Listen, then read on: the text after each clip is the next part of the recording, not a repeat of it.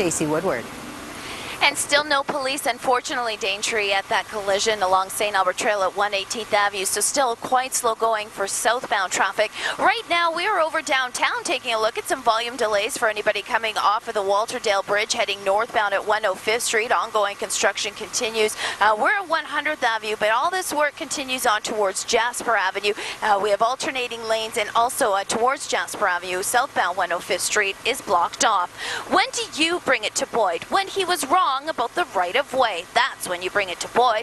Boyd Auto Body and Glass, 16 Alberta locations. From Global One, I'm Stacey Woodward.